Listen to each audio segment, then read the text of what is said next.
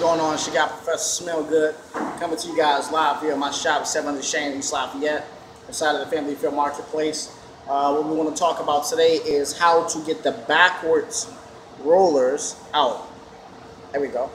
Get the backwards rollers, get them out of there. Okay, now you already saw before the previous video where it turned the other way. All you gotta do is snap it, twist it, come right out. Okay, now this one here, it's in the opposite way. You see that?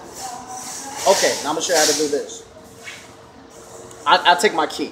All right, take my key, and what I do is you try to get it out of there like this right here. What's normally is going to happen first is the ball is going to come out first. All right, that's why I really would recommend you to, if you're don't have your see the roller just came out just like I said.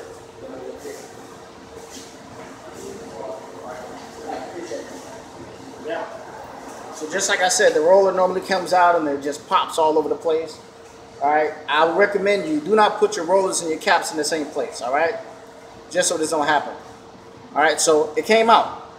So you see that right there, right? No ball. Okay. So what you're going to do now? I take my key and I stick it right in the middle where the ball was. I stick it in the middle, and it comes right out. Right? So that's pretty much it. You got Professor Smellgood coming to you guys live here at my shop talking about how to get the backwards rollers out the caps. Thank you.